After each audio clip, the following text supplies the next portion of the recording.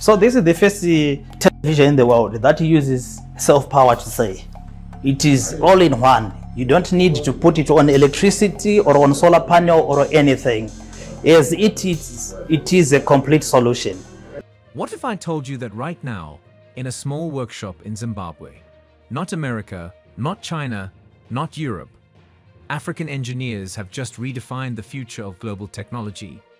A television that runs forever, without ever being plugged in.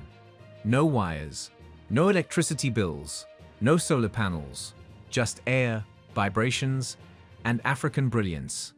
This isn't science fiction. It's happening, and it could change the world.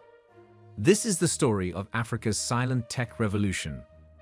In a quiet corner of Zimbabwe, a team of local engineers have done what most thought was impossible. They've built a self-powered television, a device that runs continuously for 60,000 days without needing to be plugged into the grid, without batteries, and without even a single solar panel. Let that sink in. We're talking about a television that generates its own energy. In a world grappling with climate change, blackouts, energy poverty, and rising utility costs, this isn't just an invention, it's a revolution. It looks like any other sleek flat screen, but its true genius lies beneath the frame. A multi-source ambient energy converter. It silently harvests energy from its surroundings, radio waves, electromagnetic fields, atmospheric vibrations, and environmental frequencies, and transforms them into usable electricity. No noise, no pollution, no cost, no dependency. An American electrical engineer with 3 decades of experience flew in to investigate. He came expecting trickery. He left in awe. He dismantled the TV. No hidden batteries, no external power, just pure, self-sustaining innovation. The lead engineer from Zimbabwe isn't chasing fame. His goal was simple: solve local problems. In Zimbabwe and many parts of Africa, consistent access to electricity is still a luxury. Power cuts are common, bills are high, and even basic appliances are out of reach for many. So instead of waiting for help from the West, these engineers took matters into their own hands. They didn't build this TV to impress Silicon Valley. They built it so that a grandmother in rural Mutoko, or a student in northern Ghana, or a child in the Sahel can access information, entertainment, and education, without depending on colonial infrastructures or foreign donors. This is our self-powered TV that we have designed, the first in the world to have such kind of a technology, where a television is powered with a radio frequency. So as you can see right now, I'm powering this television. So this is the first television in the world that uses self-power to say. It is all in one. You don't need to put it on electricity or on solar panel or anything. As it is a complete solution. Behind the television, you can see that there is a microsonic energy device, this box. This is the device that is converting radio frequencies into pure energy. As you can see, the power of the cable was supposed to be here. On all traditional televisions, power comes here, but there's no power, as you can see. The television is working as it is. So in layman, I think this television is we can call it a self-powered television. This invention is more than a TV. It's a declaration. Africa will no longer sit at the back of the tech bus. Since news of the invention broke, foreign tech giants from Silicon Valley, South Korea, and Germany have come knocking, offering to buy the patents, to partner, to scale. But the Zimbabwean inventors have stood firm. This time, Africa will not sell out. This technology will stay African, be developed in Africa, and serve African communities first. Licensing, yes. Exploitation, no. For too long, the continent has been treated like a market, not a maker. But that narrative is collapsing. This TV is just the beginning. The team has confirmed that self-powered laptops, lighting systems, even mobile communication networks are already in prototype stages. That means, in the near future, an entire household could run, independently of the grid. Clean, silent, autonomous energy, built in Africa, for Africa. Imagine a continent leapfrogging past fossil fuels, past unreliable grids, past exploitative energy companies, into a future where power is free, clean, and locally controlled. The environmental implications are massive. If millions of homes switched to this tech, the carbon footprint of Africa could be slashed dramatically without sacrificing development. But this moment is bigger than just Zimbabwe. This is a pan-African moment. It's a reminder that we, as a continent, hold the power to shape our destiny. We don't need permission. We don't need validation. We don't need the IMF or the World Bank to tell us what we're capable of. The spirit of innovation lies right here, in our people, our soil, our genius. Inventors and innovators from Africa have, at times, mysteriously gone missing or been silenced. While each case has its unique circumstances, this troubling trend is tied to a deeper set of political, economic, and systemic factors that impact African inventors disproportionately. One major reason is the suppression by powerful interests.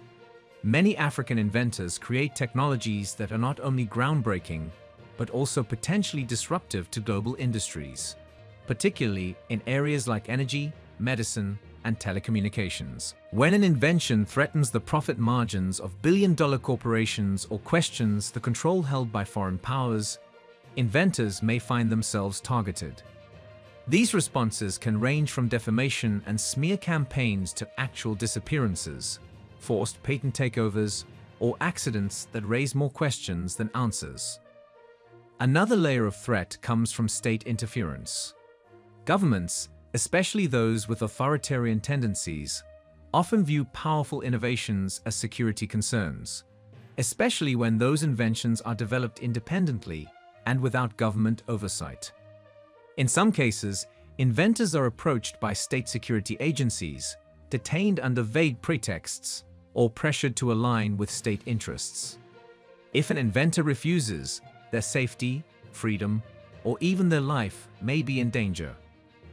Africa also suffers from a lack of protective infrastructure for inventors.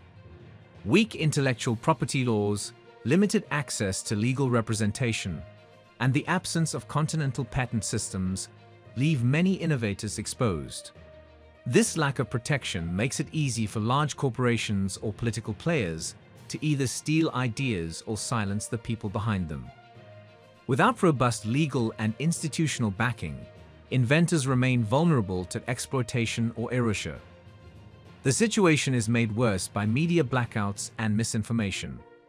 When a powerful African invention surfaces, like a machine that doesn't need electricity, or a medical solution that challenges pharmaceutical monopolies, it's often ignored by global media. Worse still, disinformation campaigns may label these inventions as fake, unscientific, or scams, tarnishing the inventor's reputation and making them easier to silence without public scrutiny or resistance. Beyond corporate and government threats, there are also geopolitical factors at play.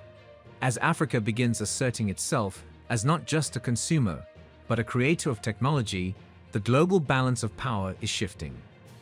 Inventors who choose not to sell out to foreign interests are sometimes blacklisted or approached with shady collaboration deals that amount to intellectual theft.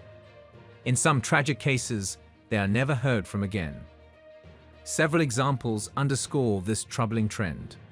Maxwell Chikumbutso, the Zimbabwean inventor behind the self-powered television and generator, reported being surveilled and threatened after refusing foreign buyouts. In other cases, African inventors gain viral attention online, only to suddenly disappear from the public eye under mysterious circumstances. These aren't isolated stories, they point to a dangerous pattern. What's needed is urgent, pan-African protection mechanisms that transcend borders, strong continental patent systems, and significant public awareness to ensure inventors are protected through visibility.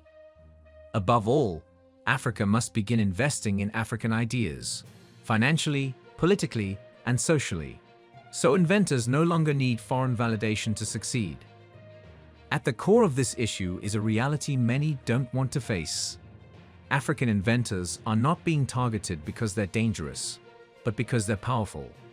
And that power, when not under control or ownership by global elites, is perceived as a threat. But if Africa is serious about its independence and sovereignty, then protecting its inventors must become a top priority, because ideas are the real weapons of liberation.